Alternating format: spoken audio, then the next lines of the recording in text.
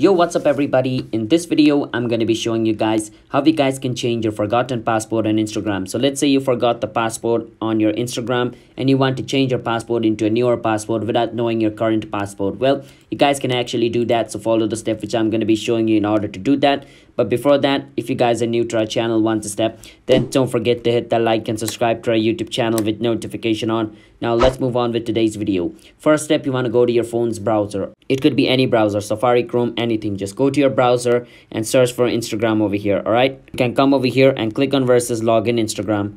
Once you click on login Instagram, it's going to take you to the login page of Instagram. Over here, what you can do is there's going to be an option called forgotten your passport. Click on forgotten your passport and it's going to bring you over here. Now over here, you can enter your username of your Instagram account, or like your email address which is linked with your Instagram account, or your phone number which is linked with your Instagram account. So I'm going to enter my email address which is linked with my Instagram account and click on send login code. So I'm going to do that. Now once you're over here in this step, basically click on I'm not a robot. Over here says we noticed unusual activity from your account, so we have logged you out. Follow the next step within 1 day so you can try to get back into your account. All right, so first step, you need to verify yourself as a human. So complete this human verification process.